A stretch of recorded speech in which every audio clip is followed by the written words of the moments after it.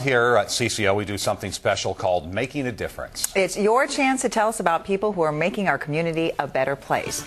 And this time, our winner is making a difference both here and in our home country.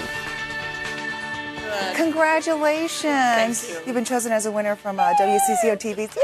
Making a Difference project. It was a pleasure to give Kate Herzog the $500 from American Equity Mortgage because of the way she's used her own money and ingenuity. Our latest product is our bicycle basket. I have to show you. She's a native of Ghana who didn't learn to read until she was 11.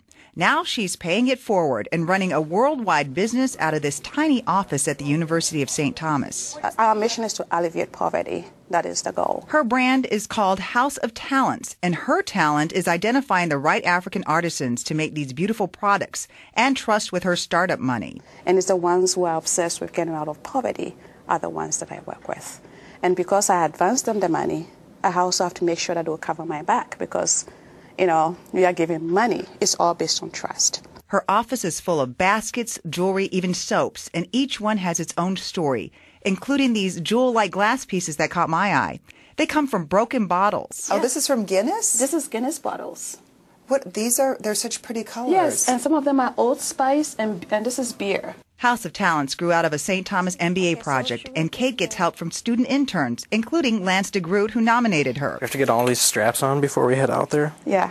But she couldn't get traditional financing because she has such a non-traditional business. I'm also dealing with people who are truly poor and they have no collateral, so I wasn't going to get any loan. So Kate invested her own money, clearing out her savings and most of her 401k.